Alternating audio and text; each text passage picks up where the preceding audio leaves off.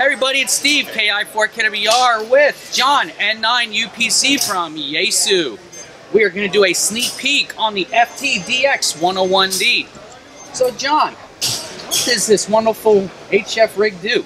So our FTDX-101D is entry into the SDR market. It is one of our premier HF radios that brings that functionality that people want of an SDR radio, and then also combines with the Yaesu quality that people have come to know and love. Good. So all these knobs here, looks to me like it has, its own, A side and B side knobs, so it's not, one knob using the same for both bands. Is that correct? That is correct. A lot of our customers have come to love our radios, such as like the FTDX-5000. If you're a contester, you need to have some of that functionality of the radio right at your fingertips. The FTDX-101D here offers actually two sets. So not only do you have one row, which is this main row here, to control the operation of the main side of the radio, but you also have a completely duplicate set of the knobs and buttons here to operate the subband at the same side, or at the same time. Alright, so I'm looking at the screen here, and something on the bottom here looks like it's like three-dimensional. That is correct. Not only do we want to give you the active waterfall display and the ability to actually see the signals, which is kind of a core principle when you're dealing with SDR capabilities, but we've actually created a 3D waterfall display also too. So not only will you be able to see signals in peaks and in a waterfall display, but you'll actually be able to see as the signal moves away, as time continues, you'll start to see that signal move away. So if, let's say, for example, you're working FT8 or other types of even voice conversations that you really want to see, hey, where's that signal at? Maybe I need to adjust it to the left or the right side a little bit of the frequency. You'll be able to see that accurately with that 3D display on there. Nice, nice.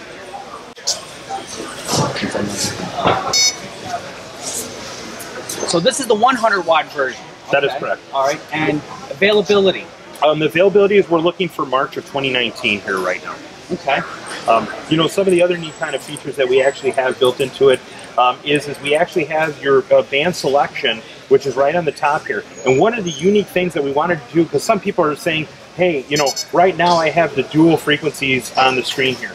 Maybe I need to want to, necessarily change this a little bit, to move the screens around, change the display a little bit. Our nice thing with your band selection here is you see there's actually two different colors. The blue is selection of your main band, and the white is selection of your sub band. So at a quick glance, you can see here, oh, okay, my blue is on 40 meters in this case, and then, hey, maybe I want to change my sub band right away. I can click over to sub band, and I want to go up to 10 meters. Boom, now you can see I'm on 10 meters, and there's the frequency right there. So really, if you're actually paying attention to the activity on the screen here, and not necessarily the frequencies, you can always glance over to the quick look keys on there. Very good, okay.